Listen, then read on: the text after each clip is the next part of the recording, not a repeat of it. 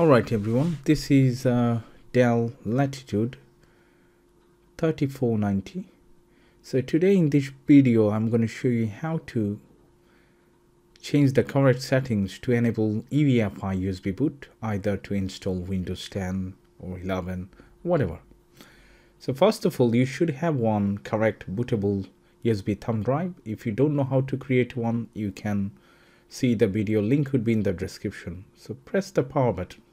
Straight away go back to F12 for the temporary boot option, and from here at a glance we can check like what kind of settings that we have. As you can see on the top, it shows blue and then yellow color, and it says boot mode set to UEFI, but secure boot is off, which is completely incorrect. So we're going to get into BIOS setup, hit enter, and that would take us directly to the main BIOS screen. So here are a couple of settings. Major one we need to change. First of all, boot sequence. As you can see, this is selected to UEFI anyway. Then we're going to go to advanced boot options, and enable legacy option ROMs is enable, which we have to make it disabled.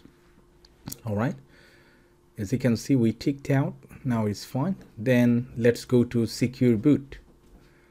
In security there is absolutely nothing, and only TPM 2.0, which is enabled anyway.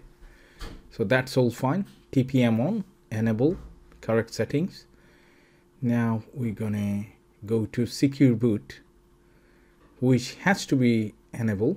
Let's check, expand it, and then tick it, make a click there, apply, okay. And once we press OK, everything would be changed, and we can exit it and click F12 again while it restarts.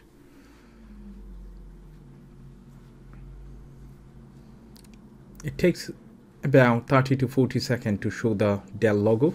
Keep pressing F12. And now as you can see, it shows UEFI and secure boot is enabled, which is fine. Now I selected my USB.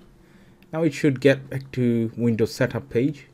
If you see any sort of dots or anything, let's say kind of malfunctional graphics, that is absolutely fine.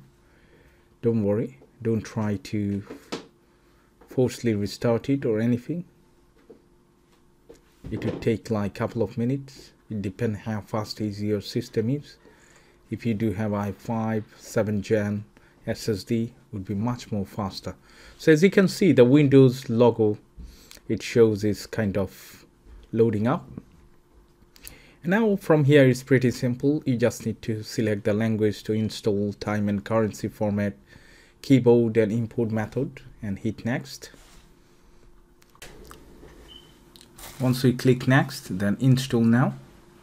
We're gonna agree with the terms and condition by clicking agree.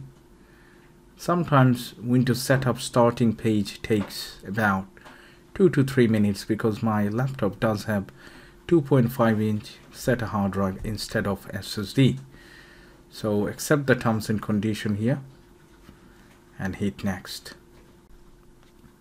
Now if you'd like to set up a fresh installation, then you have to go for custom one, and I'm going to keep only one partition, and then we're going to click next. Now this one would take about 10 to 15 minutes.